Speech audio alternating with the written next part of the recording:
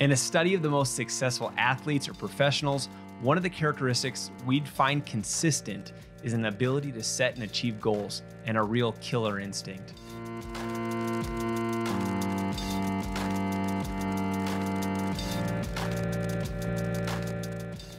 Welcome back to another episode of Design Today. I am your host, Dylan Winspear, and to kick off today's episode, I've got an announcement. My first course is ready for testing. Before the public release, I'm in need of some test candidates to give it a run through. The course will be geared towards helping UX designers write, design, and share their resumes to increase their chances of getting a phone call. The best part, it is free. So if you're needing to redo your resume, or if you've been thinking about it for a while and you haven't gotten around to it, let's get it kickstarted together. If you're interested, then join the Design Today Slack community and shoot me a message. All right. Hey friends, how's it going? If you've been following along for a little bit, you know from time to time, I jump out of talking UX skills and I talk human skills. This is gonna be one of those weeks. I found that over the last 2 weeks, I've been able to get myself going the extra mile again. And I've really struggled hard with this for the last maybe 6 months. What do I mean by the extra mile? I mean doing the extra work that's gonna help me have that competitive advantage. That might be doing the extra case study, adding another portfolio piece, reworking a resume, working on that freelance project, or for me, getting one of these online courses completed. But for months, I floundered. I wanted to do it. Every now and then I picked at it, but I never really dug into it. Then something changed over these last couple of weeks. I actually think it started when I watched The Last Dance. If by chance you haven't heard of it, it was a docuseries about Michael Jordan and his NBA career. Before you tune out and you go, nah, sports isn't for me, listen quick. I'm not a basketball fan at all. I couldn't name 2 players on my state's NBA team. But what captivated me in this docuseries was dissecting the character and personality of Michael Jordan. Yes, there's always been talk that he was a jerk or that he didn't care about the people around him.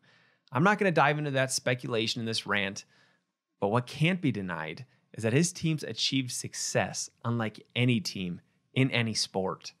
At the core of their success, it always started with a single goal: to win championships.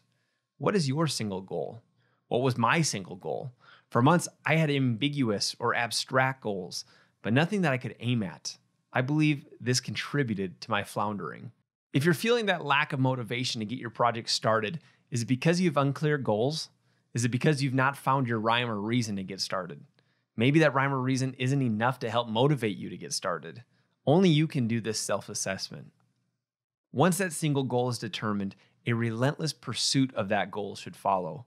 To continue on the sports analogy, it's been said that the great team leaders are always the first one in the building and the last one out. Hard work doesn't scare them off. Nothing great is achieved as a handout. Moving out of the athletic character dissection, look at Walt Disney. If you've not seen the movie Life Before Mickey, I'd strongly suggest it.